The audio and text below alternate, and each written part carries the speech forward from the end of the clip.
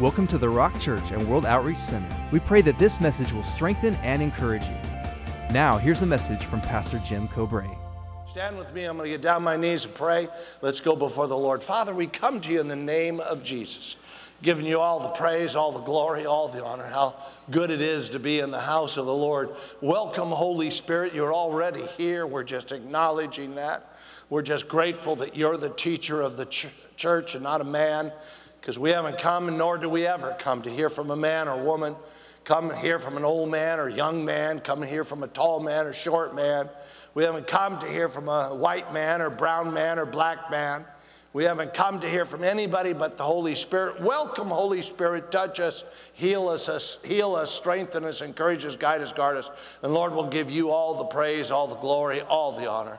All the churches that are meeting in the Inland Empire as well as around the planet tonight, Lord, we are asking you to bless them as you would bless us. If they're preaching the gospel of the Lord Jesus Christ, they're our brothers and our sisters. Even though they may do it differently and have different emphasis and different ways of doing things than we do, Lord, doesn't make them any less than us. And we ask you to bless them as you would bless us. We'll give you the praise, give you the glory, give you the honor.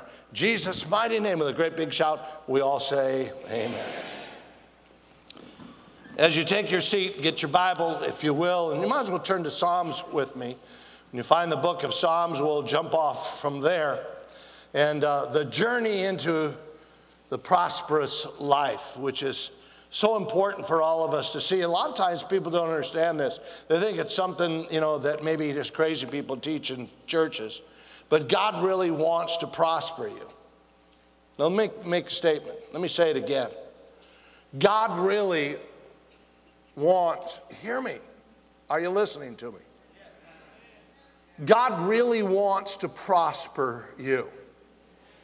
And a lot of times people don't believe that because they're not prosperous. But stop and think about it for a moment. When God created man, Adam and Eve, in the garden, he didn't put them in a rat hole. He put them where? In a garden. With every need met that you could possibly imagine. Probably the most beautiful place, because it hadn't been tainted with sin yet, you could ever dream of. God places them in that place. Even after the fall, you find numerous people in the Bible that God prospers.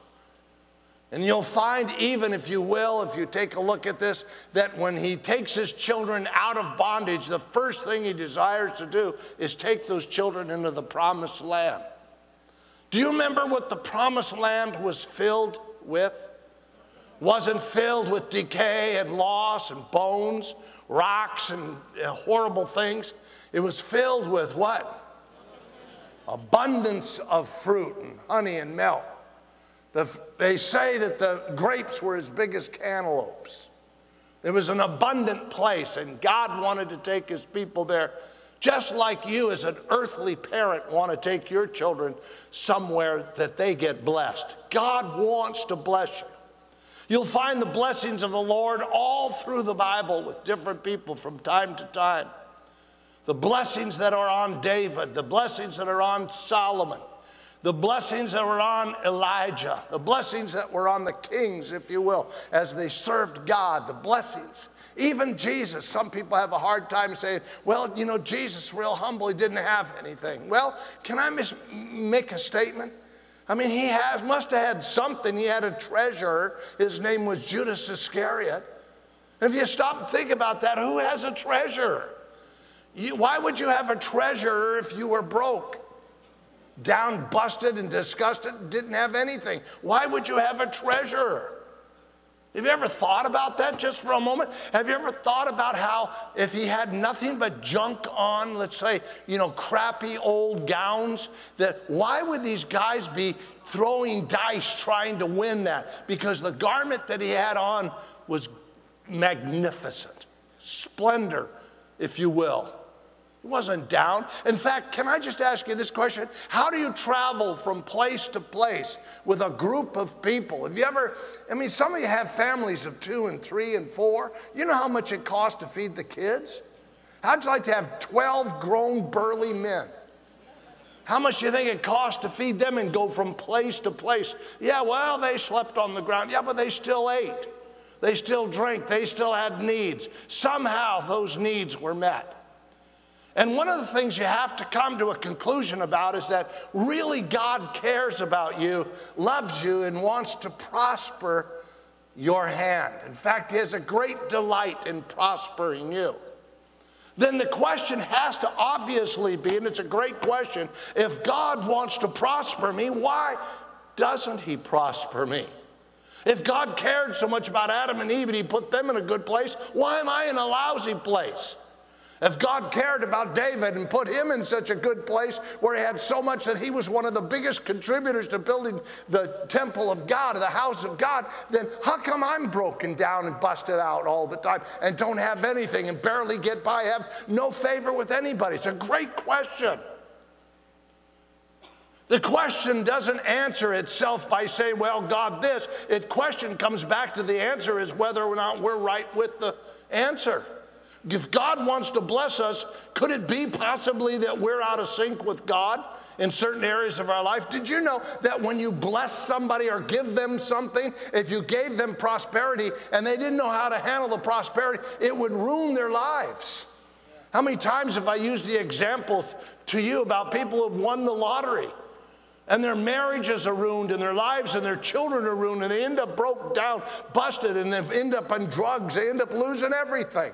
In fact, the statistics are that most people who don't know how to handle the blessing, literally the blessing becomes a cursing. So why would God, who loved you so much, died for you on that cross? Even Jesus himself says these words, I have come to give you life and give it more abundantly. My goodness, we'd have to be crazy and our theology would have to be totally screwed up not to believe that God wants to prosper us. Now here's a question for you. Listen to this. The deal is this, in prosperity, everybody's got a different view of prosperity. You ask one man about what's prosperous, and he is saying, wow, this is prosperous to me. You ask another guy if that would satisfy him, he'd say, man, that's total junk. In other words, you've heard the old statement, one man's junk is another man's treasure. And so it's a very subjective thing as to what it is that's prospering in your life. What's it going to take to prosper your life? It's not just about money, money in the pocket or money in the bank, money in your checking account, and even having something called, I know you don't know what this is, a savings account. It's not about having anything like that or retirement program or anything such as that. That's not what prosperity is all about. Prosperity, when God wants to prosper you, it goes way beyond the physical money in the pocket, because you can have money in the pocket and never have anything. And how many times have we used the example of people that are rock stars and singers and have all the money in the world and fortune and fame and go kill themselves? Recently, that happens over and over and over again. God is trying to say something to the church. It's not about what you have in your pocket. It's about what you have in your heart. And in order for you to get the hand of God to open the doors that you need to have, and don't tell me you don't want them. And don't sit there all pious and look at me and tell me that you don't care about having any prosperity at all. In order for God to open the windows of heaven and pour out blessings upon you, which was his promise to you, you're going to have the right heart to understand how this all works. And that's what we're talking about tonight. Because this, if you will, is a tremendous adventure. This is a journey into prosperity for all of us. And if you don't know what to do and what to look for and how to be and how it's going to take, you will never get there. And you'll wonder at the end of your life, how come God prospered some people and didn't prosper me? And that would be a shame. In Psalms 35, verse 27, let me just put it up on the overhead for you. It says this, let them shout for joy and be glad. Here's a psalm of David. And he says, who favor my righteous cause. In other words, David's down. He's got people chasing. He's got problems. And he says, let the people that favor my righteous cause, well, let them be glad. Let them be full of joy. Let them shout. And let them say continuously, and here's what he says, Let the Lord be magnified. Talking about the Lord, notice the capital W in this next word, who. Speaking of God, who has pleasure in the prosperity of his saint. God is making a statement that he has pleasure in the prosperity of his saint. And you say, yeah, but that's David. Can I tell you something? God is not a respecter of persons. You know that, and so do I. What he'll do for one, he'll do for someone else. But we've got to be in a place where it's not going to take us and destroy our life. God has pleasure when you prosper, as long as the prosperity that you have keeps you solid in there with God and becomes great inside of you to help bless others, not just yourself. And all of us in here have got to come to a conclusion in our lives, including me, that God, sometimes I think of myself, Debbie and I get so broke at times. You know, there was a time not too long ago, before we started one of our businesses here recently, that when I went to the bank, we have a number of bank accounts, a number of banks. There's one particular bank, I'd go in Redlands, and as I walked in, they'd say, oh, Mr. Cobrae, come. Never get in the line. Always come to the table. We'll take care of you right here. That's when I had money in the bank. You just come and whatever you want, we'll take care of it. You don't have to stand in the line. Now I'm in business. I'm just pouring out money everywhere, not getting any return yet on anything. Can I tell you something? They all look at me and go, in the line. And can I just say this for all of us? You know, all of us want to do something and be something. Want to have something. We want to be happy in those areas. Why don't we learn something? Not only learn something about God, that would be great, but let's learn something about ourselves tonight. There are 4 little areas that I want to share with you about things of God, things to know about prosperity. You got to get these 4 areas down or nothing else works for you. Things to know about prosperity. Number 1, you got to know the source. Now listen to what I'm going to say to you. In order for you to be successful, you're going to have to understand this. It's not what you have in the bank that's your source. It's not your retirement program. Listen to this. That's your source. It's not your job that's your source. It's not the promotion that you might get or the money you're able to save and put away. That's your source.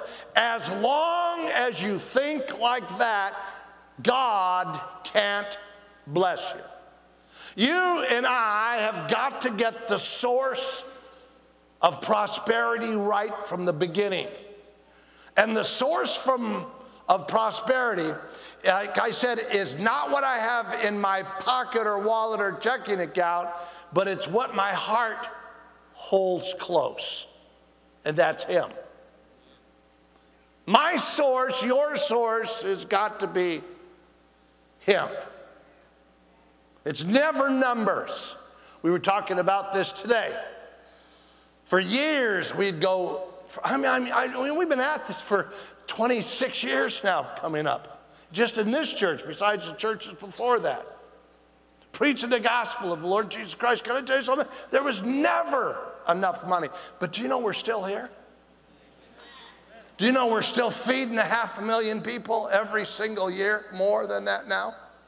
Do you know we're sending buses out picking up 25,000 people a year that don't have transportation? Can I just say this, that other churches don't want? Because when you pick up people that don't have any transportation, they don't have any money.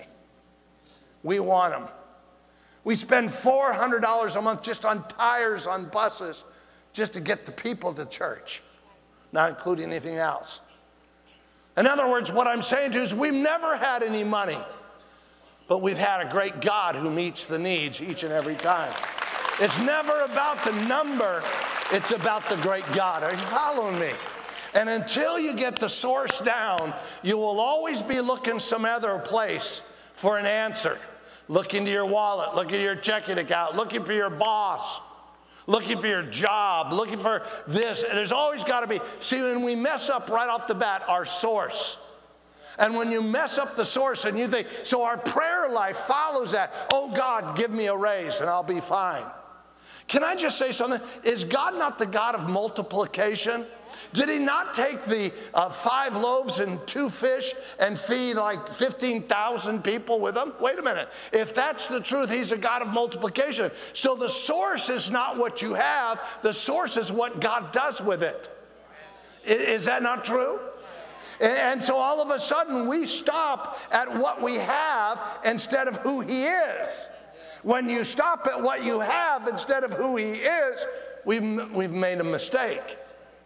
And if we don't get the source down right off the bat of what our prosperity comes from, then what we'll do is we'll serve everything else except him. The job becomes more important than God. Because the job becomes our source of income that we pay our bills from and not God, see? And all of a sudden you're out of sync with God. You wonder why you're not getting blessed. Because you haven't even straightened out the very basics. And until we get the very basics down, that the source of our future finances has got to be God. Everything we have comes from him. Are you following me? Until we get that little thing down, it doesn't work at all. We keep looking at numbers. We keep looking at situations. Let me tell you something. There's times, I bet there's been 100 times that I have said to Debbie, we're not going to make it over these last 25, 30 years. Dr. Gelflin, is that not true? I mean, the guy lives on faith and fumes. Doesn't know how he's going to get around, but he hasn't missed a meal. Look at him. Just as cute as you can be, too. You know, and so what happens is this, all of us are the same. We always miss the very first thing, the source. I want to take you, if I can, real quick to Scripture.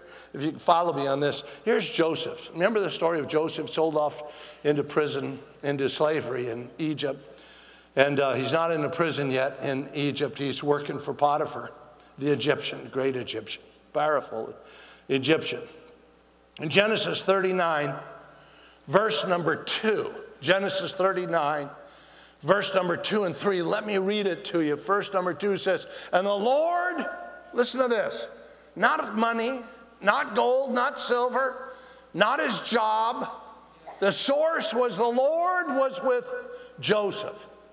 And he was a successful man. He wasn't successful because he was famous. He wasn't successful because he came from a certain family. He wasn't successful because he had an education. He wasn't successful because people knew who he was. He wasn't successful because he had, you know, a power or anything such as that. That's where we're at. We don't have anything but God, and you might as well know that. And you might as well recognize that. And if you want to be prosperous in the second, you're going to have to realize that when God's with you, you got the source.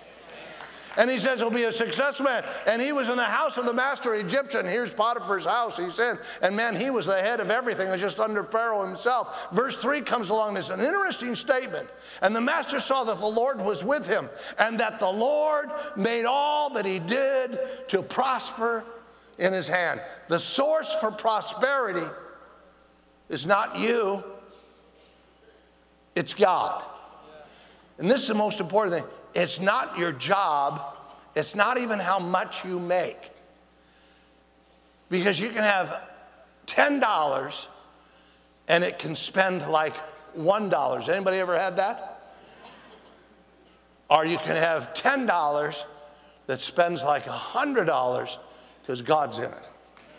Is anybody listening? And he becomes the source. So it doesn't matter if you're flipping hamburgers at McDonald's. God can take what you have and make it spend like something fabulous. And that's why we say, I can't do that job. Guess what? You're missing out on what this is all about. This is not about how much money you make on the job. It's about how big your God is in your heart. Somebody ought to say, and we miss the source. Real quick, I just want to throw this verse out at you because it's such a good one. Deuteronomy, the 6th chapter. We miss the source because after we get blessed a little bit, we have a tendency to forget where we came from and forget. If we know where the source is, then we start to get blessed. What we do is we forget. I can't tell you how many people came to church, got their families together, started making money, started getting prosperous, and then stopped going to church. They go buy the second house, they go buy the motor home, they go buy this, buy that, buy this, and all of a sudden the relationship with God stinks. Why? Because they forgot the source of where they came from. In Deuteronomy 6 chapter, let's just pop it up. In verse number 10 says it like this. And so it shall be the Lord your God. Now, first of all, you got to understand something. This book, Deuteronomy, is not just any book. Moses is writing this. Now listen to this. He's about 120 years old. A lot of people don't know this, that Deuteronomy, when it was written by Moses, was written to a people who were inevitably going to go in and take the promised land. The others have died off. And he's right before his death, he's writing this text of Deuteronomy. And as he writes this text of Deuteronomy, he's writing it to a people that are about ready to take the promised land. So he's telling them what to do, what not to do. It's a fascinating book.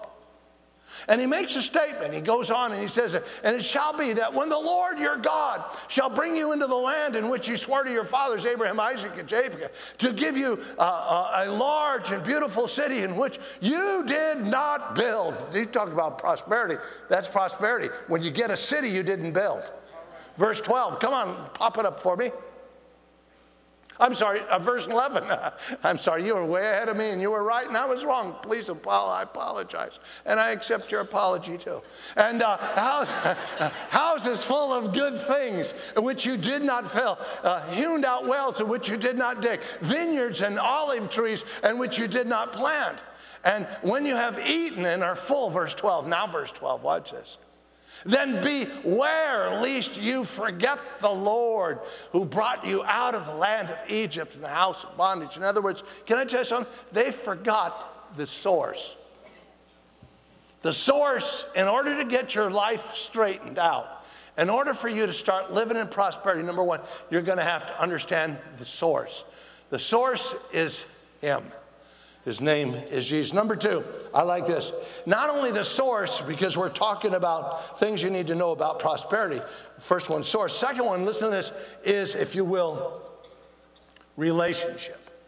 You have to understand, and so do I, about the relationship God has with us. The source is Him, but the source is Him. Now there's a relationship with Him. It's a relationship of trust and a relationship of obedience. So once I get the place down where I know my source, then I need to understand what it's going to take for me, if you will, in relationship in order to continue Him being my source. I have to trust Him. I have to be obedient to Him.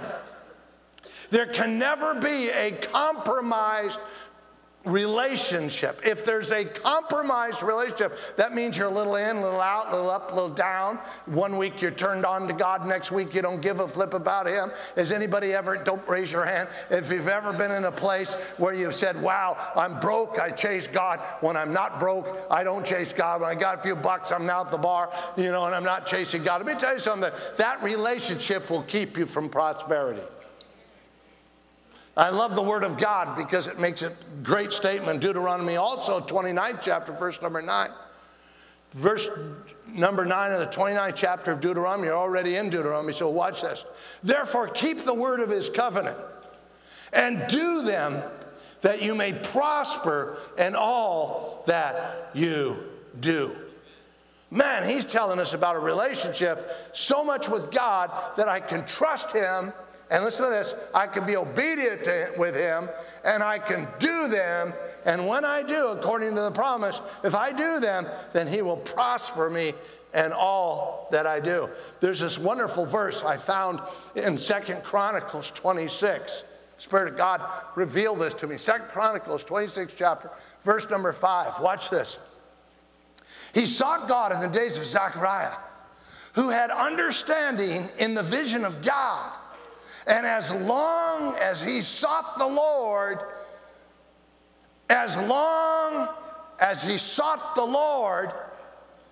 relationship. Watch this.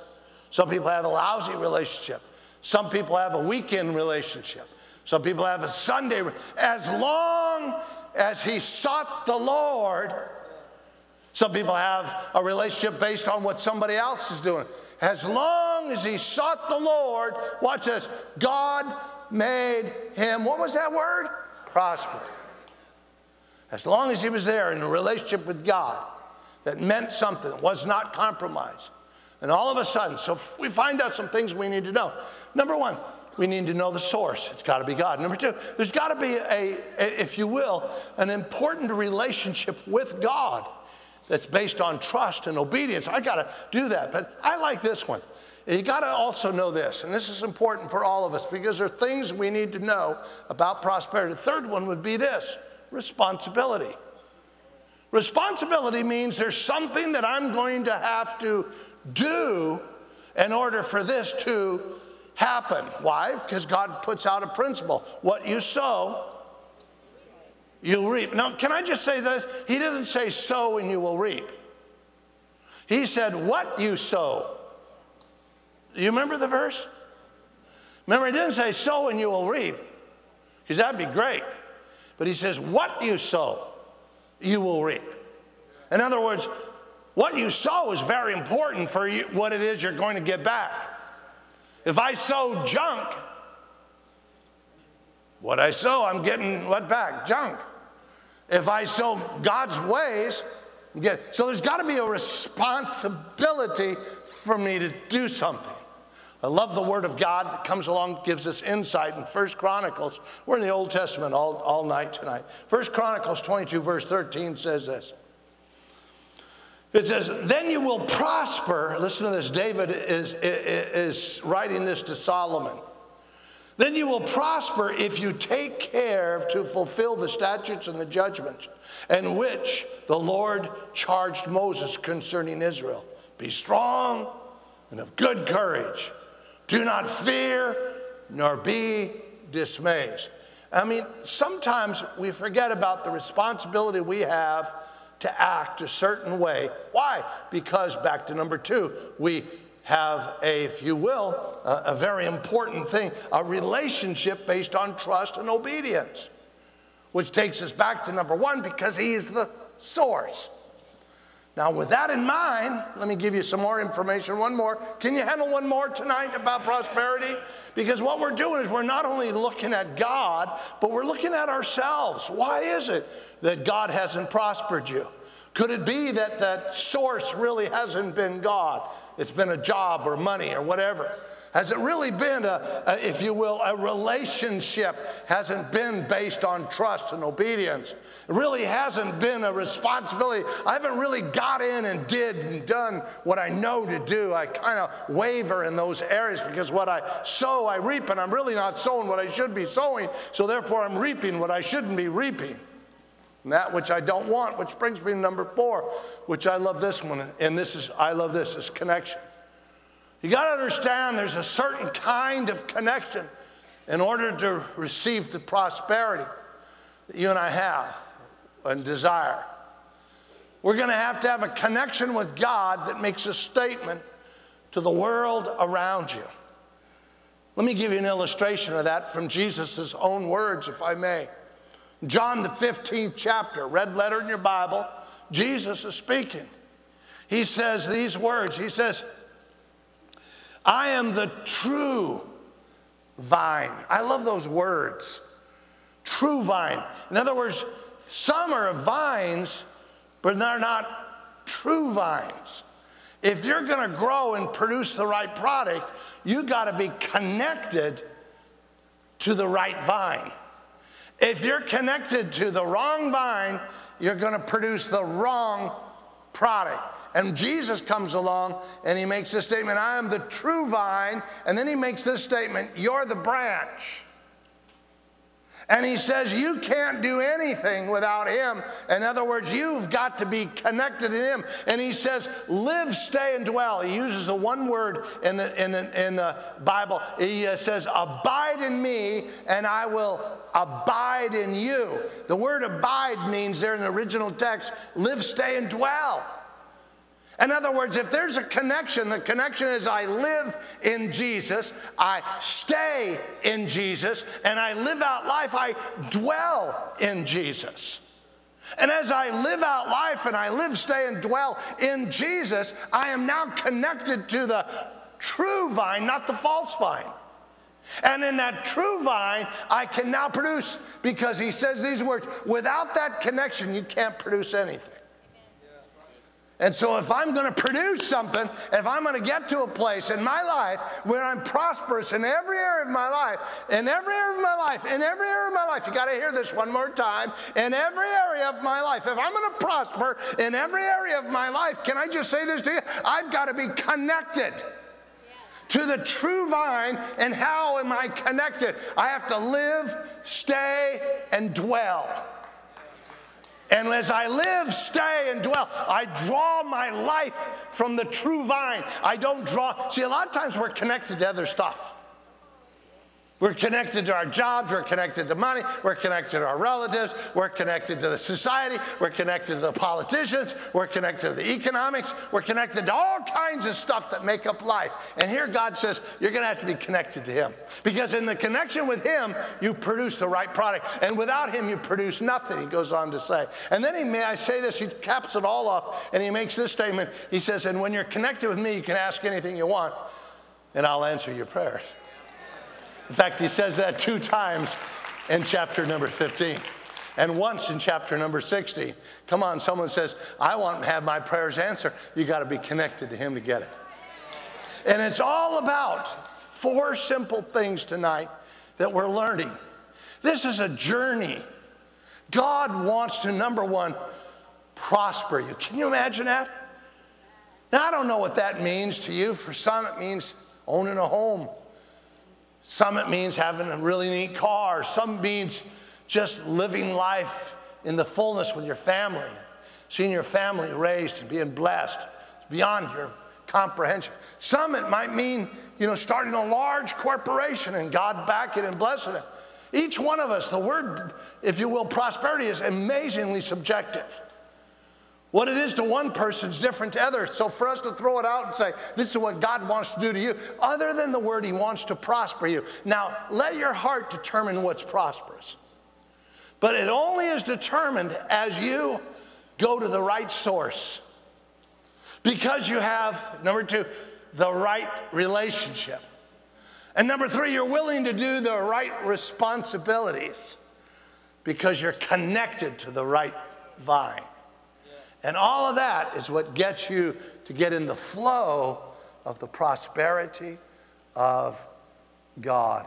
Part 2, next time I'm with you on a Wednesday night, you're going to love it. Somebody give the Lord a great big praise. You do that?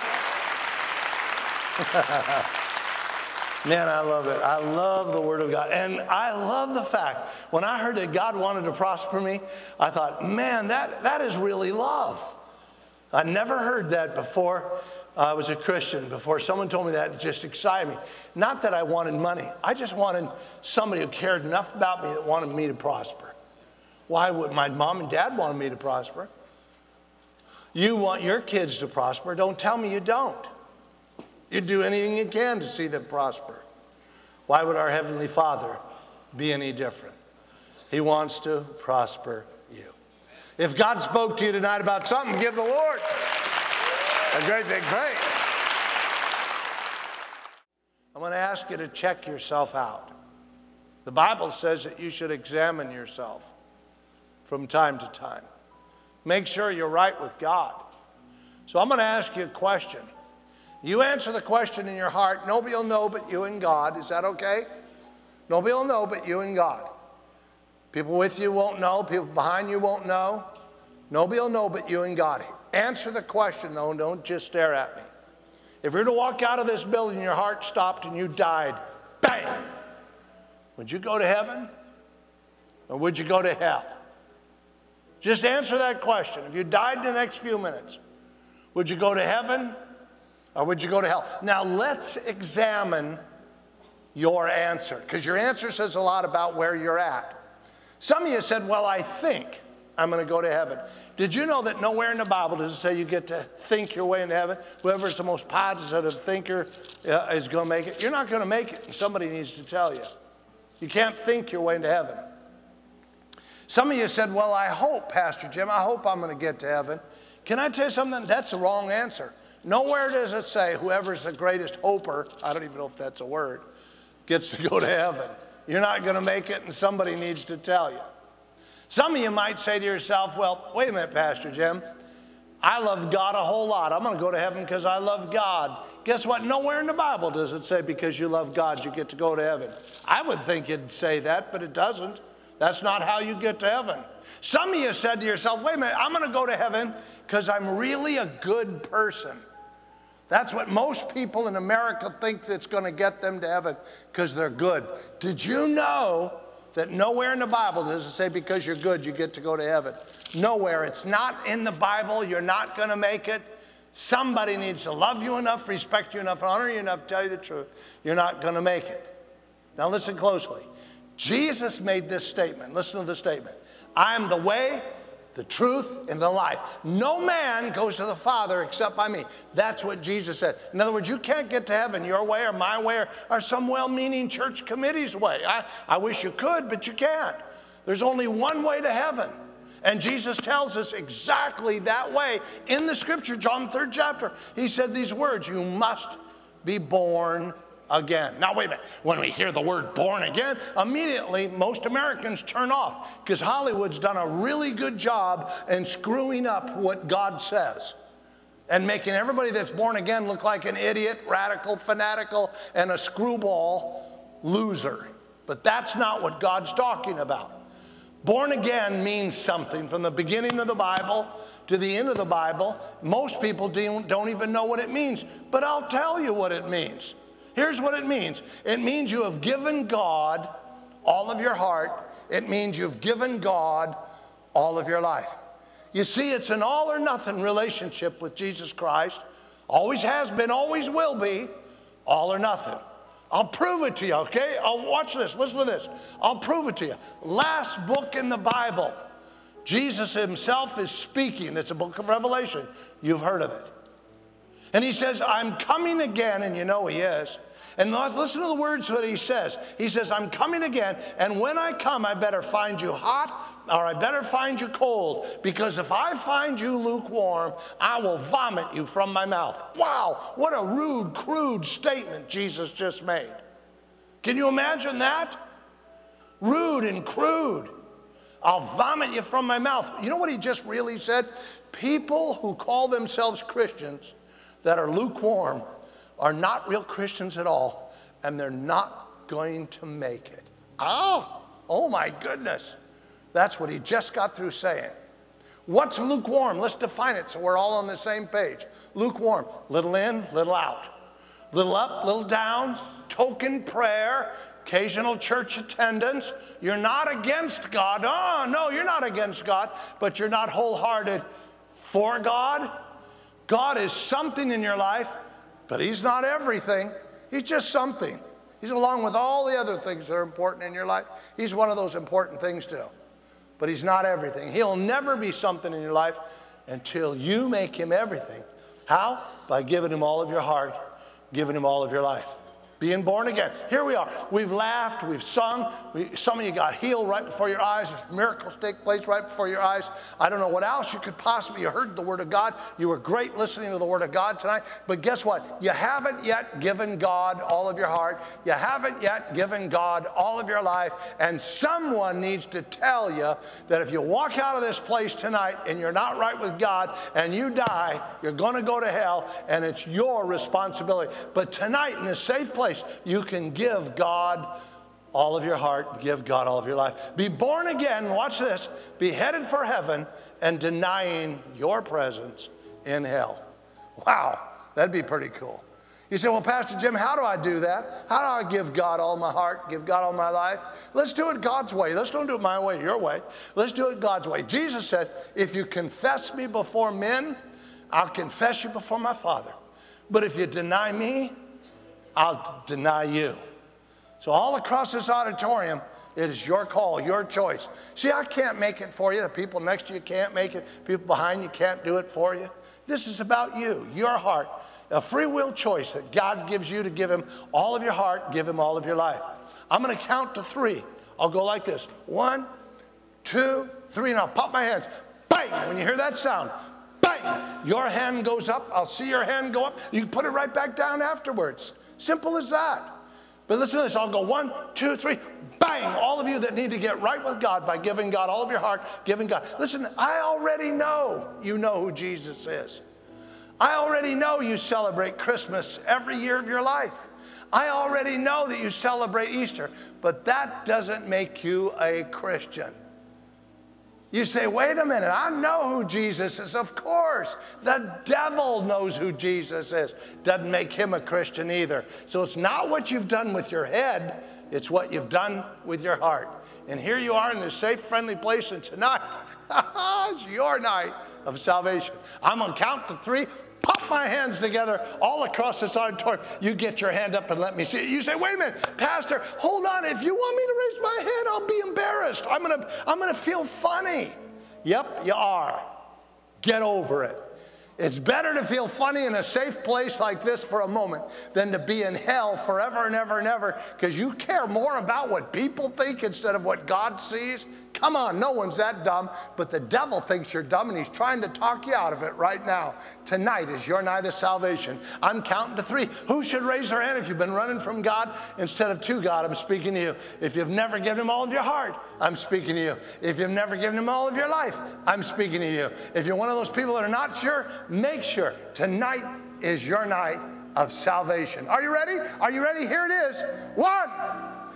Even back in the family rooms, get ready to pop your hand up. I can see you back there, and that's full back there. 1, 2, 3. Let me see your hands. Let me see your hands. There's 1, 2. Thank you. There's one other one back over here. 3, 4. Thank you. God bless you. There's 5 right over here. God bless you. Anybody else? There's 6. There's 7. Thank you. Anybody else? Real quick. There's 7 wise people already. Come on, don't miss this. There's 7 wise people. Anybody else? Anybody else? Anybody else? I see that. Thank you. God bless you. There's another one. Thank you. Anybody else? There's another one. Thank you. Anybody else? Real quick. Anybody else? Anybody else? There's 7 or 8 wise people. Anybody else? Anybody else? Don't miss this. Anybody? Come on. If you're sitting to yourself saying, I wonder if I should do this, you should. Anybody else? All right, let's give the Lord a great big praise for 7 or 8 wise people. Here's what I want you to do. All 7 or 8 of you, I want you to be bold, and I want you to do this. I want you to get a hold of your coat, purse, sweater, Bible, friend. Get your stuff. Bring a friend if you need to get a friend. Say to your neighbor right now, say, if you need to go, I'll go with you. But I want every one of you that raised your hand, and anybody that should have raised their hand, you can come too. Get out of your seat. Get in the aisle. Meet me right here in front. Come on, you come right now. Come on, come on, come on, come on, come on, come on. Just as I am without come on, come on, come on, come on. But that thy blood oh, they're coming. Give them a hand. For me, and that thou didst. Come on out of the foyer. Come on out of the family room. Come. Just come out of this family room. Come on. Hurry, hurry, hurry. Just as I am without one plea, but that thy blood was Yep, come on, it's time. for me. It's time for you to come. And thou biddest me come to thee, O Lamb. Man, there's twice as many as I said. I don't know where you all came from, but I'm glad you came. Over here, look at this guy waving at you. Over to your left. You see this guy at your left? His name is Pastor Joel. Good guy. No weird stuff goes on. He's going to pray with you, give you some free stuff, and he's going to, listen to this, tell you about a program we have that'll help you get strong in Jesus. Let us help you get strong in Jesus. Why? So you don't go back, falling through the cracks, serving the devil, but you go on serving God. That's what this is all about tonight. Let us help you to do that. Is that okay? Make a left turn real quick. Follow Joel right over this way. Right over there. Come on, let's give him a great big praise.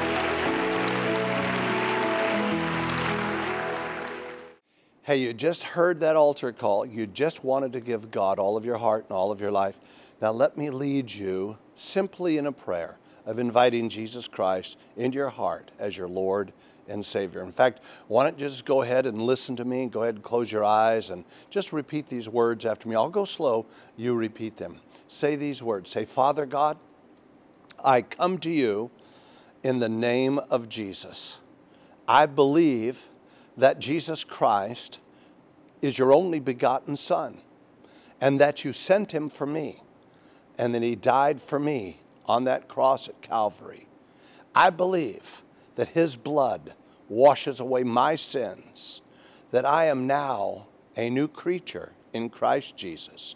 And I thank you, Lord. I receive you now and forever as my Lord and as my Savior. I'm going to turn from sin, and I'm going to turn with all of my heart and all of my life to you, Jesus, as my Lord and as my Savior.